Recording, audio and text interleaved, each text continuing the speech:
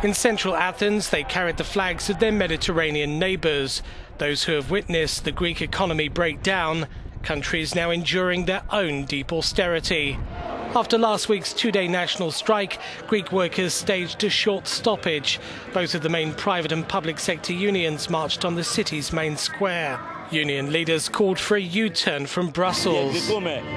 We're demanding a change of policy in all of Europe that will invest in the real economy, that will support growth and viable employment. Only when Europe and all of its workers wake up will they be forced to confront the problem and see why people are on the streets.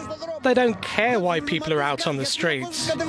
In the last week, MPs have passed a fourth round of austerity measures.